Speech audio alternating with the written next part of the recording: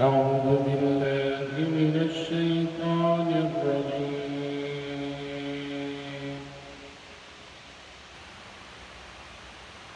بسم الله الرحمن الرحيم.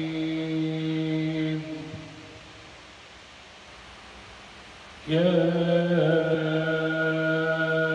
أيها النبي لم تحرم ما تبتغي مرضات أزواجك والله غفور رحيم. قد فرض الله لكم تحلة أيمانكم والله مولاكم وهو العليم الحكيم. وإذ أسر النبي إلى بعض أزواجه حديثا فلما نبأت به وأظهره الله عليه عرف بعضه وأعرض عن بعض فلما نبأها به قالت من أنبأك هذا؟ قال نبأني العليم الخبير.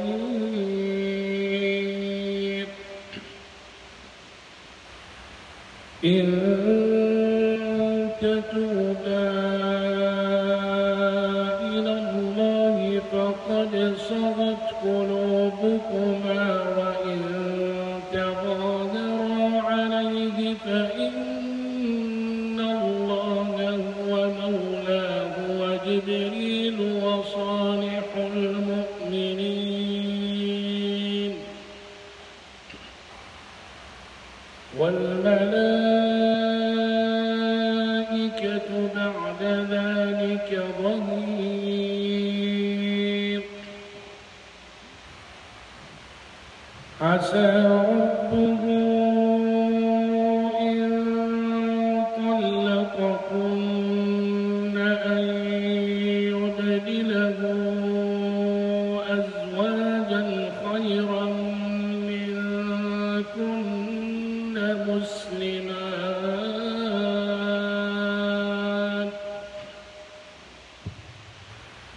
مسلمات مؤمنات قانتات عابدات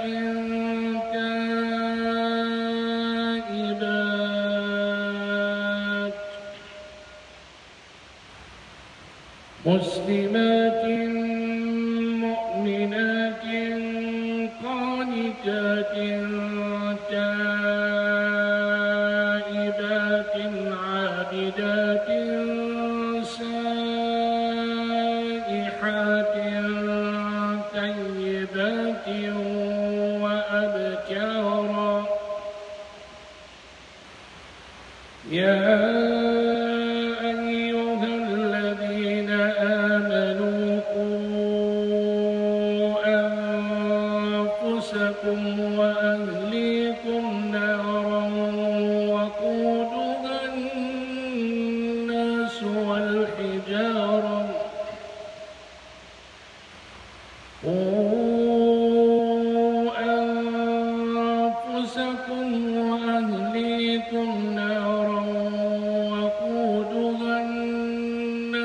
والحجارة عليها ملائكة غلاظ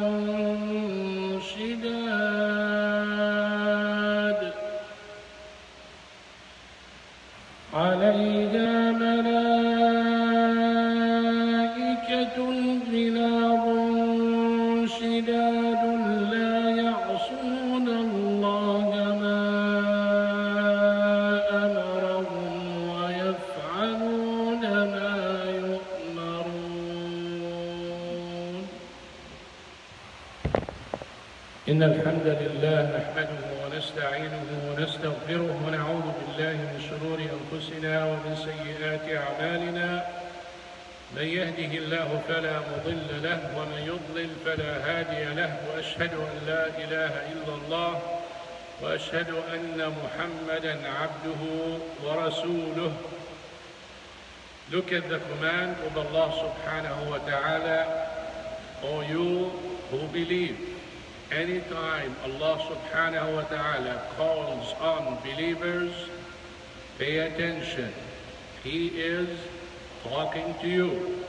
It's either something you should do or something you should stay away from. Let's see what this is for. He said, "Qu anfusakum." Qu means protect yourself. No one more valuable than yourself. Wa ahlikum. Then protect your family, your wife and your children mainly. Protect them from what? Nara, from hellfire. Now, why Allah subhanahu wa ta'ala did not say protect them from cold, or protect them from hunger, or protect them from thirst, or from things like that? Because this is basic. Everyone does it. And this is not everlasting, because everyone is gonna die. And after death, what happens? That's the problem. Many people don't know. It's either heaven or hell. So Allah subhanahu wa ta'ala said, protect them from hellfire mainly. Not just provide for them everything they want, and then you ignore teaching them, you ignore sending them to school, you ignore connecting them with Allah subhanahu wa ta'ala, and you think you're doing good. You're not. You're not doing good at all. The main purpose of creation is worship. This is top priority. You don't compromise it. Every da'iyah, every person calls to Allah subhanahu wa ta'ala. In every reminder, he should never forget four things. Four things every da'iyah must include in his reminder. كل داعية لابد من أن يتذكر ويعظ بأربعة أشياء. أولاً بالموت، وثانياً بالقبر، وثالثاً بجهنم، ورابعاً بالخاتمة.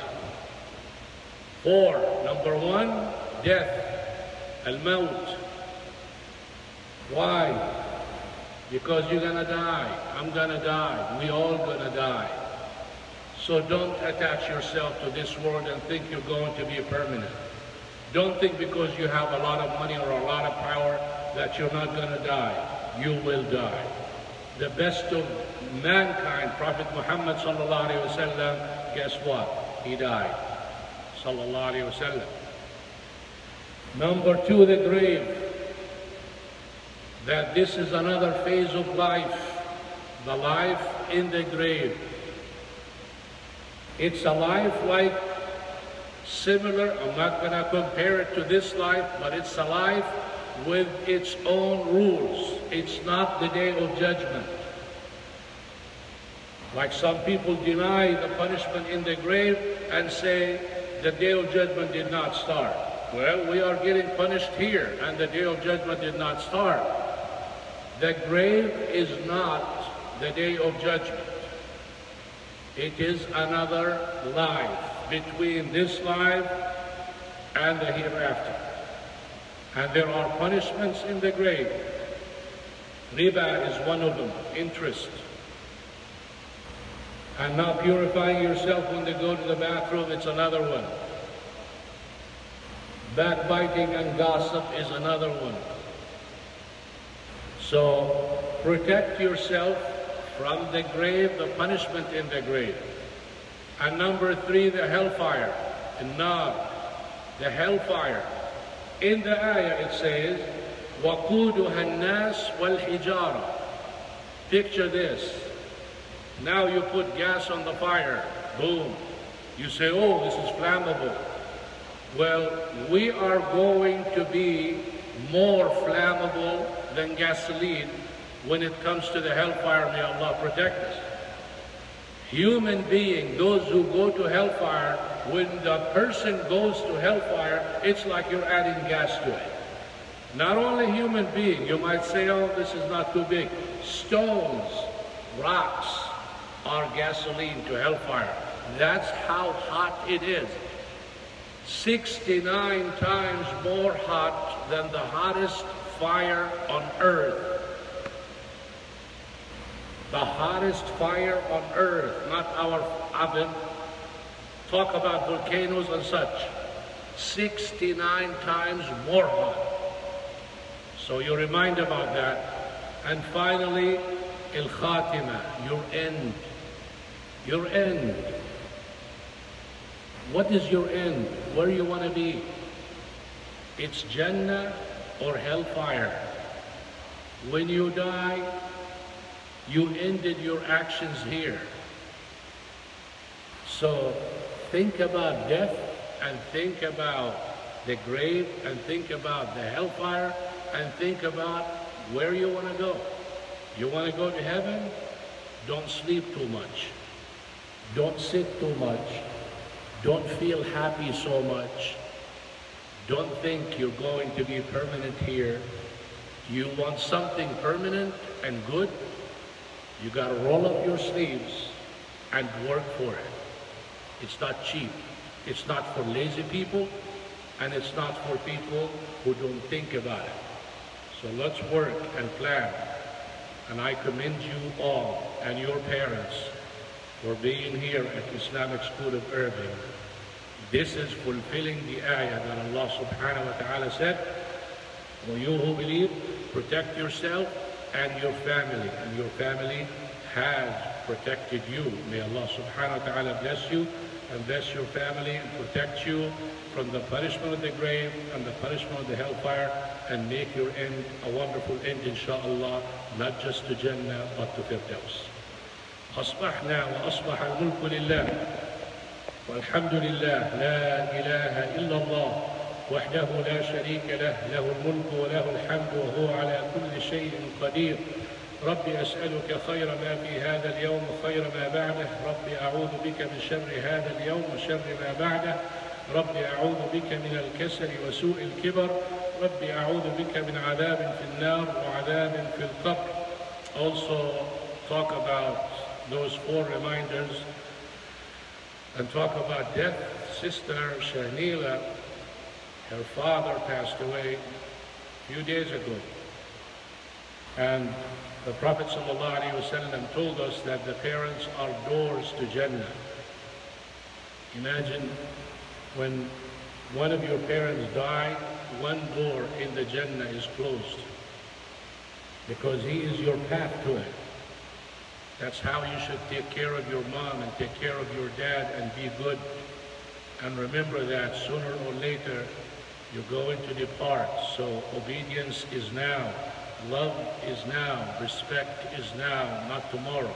Not after they go and you start, I wish and I should have and I could. No, it's now. So her dad passed away, and you know this is shocking. So we need to make dua for her and for her dad, inshallah. أعوذ بالله من الشيطان الرجيم. بسم الله الرحمن الرحيم. اللهم صل على محمد في الأولين وصل على محمد في الآخرين وصل على محمد في الملأ الأعلى إلى يوم الدين. اللهم اغفر له وارحمه. اللهم اغفر له وارحمه. اللهم اغفر له وارحمه. اللهم باعد بينه وبين خطاياه كما باعدت بين المشرق والمغرب. اللهم اغسله بالماء والثلج والبرد. اللهم أبدله دارا خيرا من داره وأهلا خيرا من أهله وزوجا خيرا من زوجه. اللهم أدخله الجنة وقه عذاب النار وعذاب القبر. اللهم اغفر له ولإخواننا الذين سبقونا بالإيمان. اللهم لا تفتنا بعدهم. اللهم لا تفتنا بعدهم ولا تحرمنا أجرهم. اللهم ثبت أهله. اللهم صبر زوجته وصبر أبنائه. اللهم صبرهم جميعا. May Allah subhanahu wa ta'ala grant the family patience, and may Allah subhanahu wa ta'ala admit her father to heaven, protect him from hellfire and the punishment of the grave, and purify him from all sins and have mercy on him. جزاكم الله خيرا. سبحانك اللهم وبحمدك أشهد أن لا إله إلا أنت أستغفرك وأتوب إليك. السلام عليكم ورحمة الله.